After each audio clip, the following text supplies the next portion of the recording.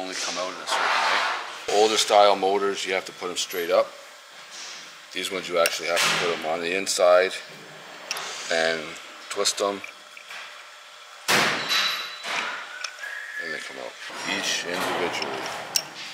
They're built with a design failing point, so they have like a piston ring, like on a car engine with a piston ring.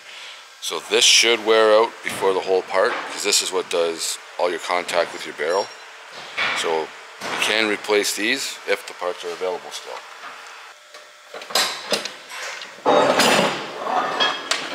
I know on the old style with the piston rings, they don't make them anymore because they've been discontinued. This is more modern, especially if you don't know how to get them out. I've seen one sent in here that other places, they've had pry bars on them, they've hammered them on.